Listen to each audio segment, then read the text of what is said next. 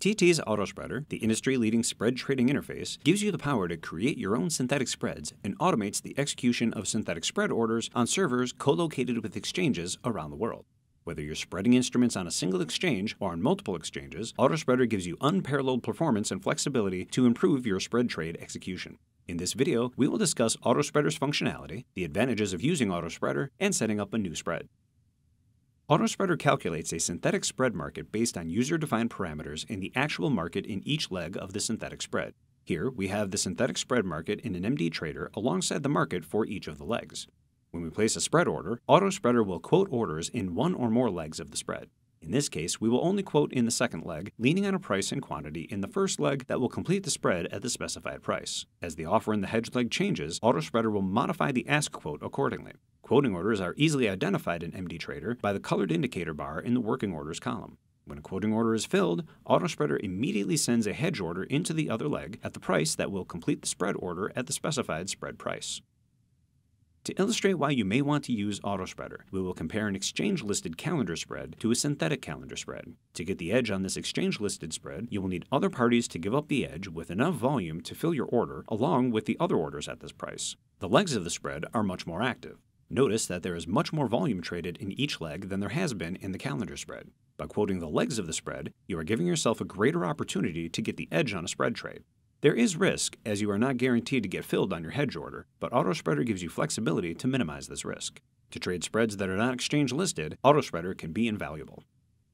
To create, edit, and launch spreads, start by launching the Autospreader widget from the Widget drop-down menu. The Autospreader widget displays all of our existing synthetic spreads. To see how a spread is configured, we can edit any of the existing spreads by clicking the pencil icon. Let's create a spread to arbitrage gold futures against E-micro gold futures on CME. We'll start by clicking Create, then name our spread COMEX Gold ARB.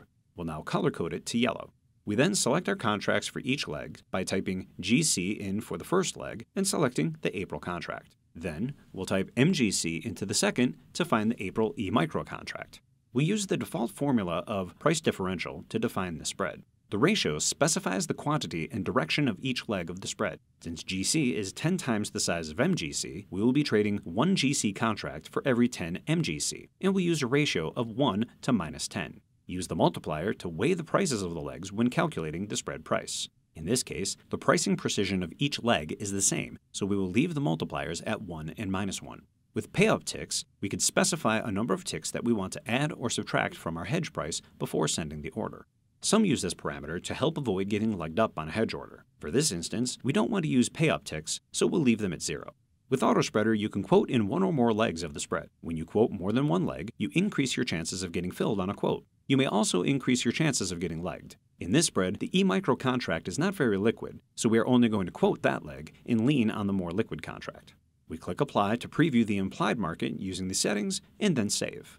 Autospreader gives us the option to launch our spread using a number of different widget arrangements. Let's launch our spread in MD Trader with separate MD Trader widgets for each of the outrights. We can see that when we buy the spread, an order is placed in the quoting leg and is modified in response to market changes in the hedge leg. While we've covered the most basic uses of Autospreader, it's easy to see the power it provides for entering and exiting spread positions, rolling positions from one calendar month to another, or for arbitraging same or similar contracts.